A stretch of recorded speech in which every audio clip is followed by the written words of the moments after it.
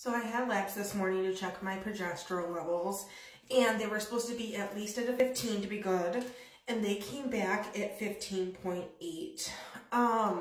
which I was like, oh, well, they're 15, that's good, right? Well, my clinic called me, and they're a little concerned that they're only 15.8, and they've upped my dose now to 2 mLs per night. I'm just a little bit frustrated because I'm just like, why is my body not doing what it's supposed to do? I've like over the, I don't know, the last week like started to feel really good about this transfer and like, oh, this is definitely gonna work, like way more positive than ever before. So I'm a little bit panicked just because like the normal dose for people is 1 ml.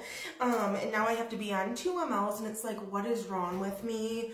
I thought that my main problem was my adhesions.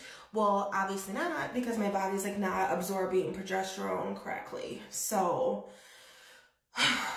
I'm sure everything's gonna be fine.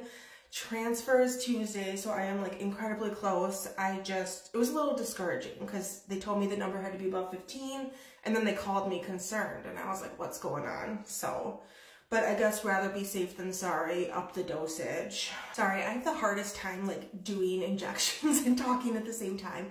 But everything's gonna be fine. I just keep reassuring myself. I am feeling a little bit nauseous, lots of hot flashes. My left side where I'm doing the injections is very sore. But otherwise, that's it. Thanks for watching.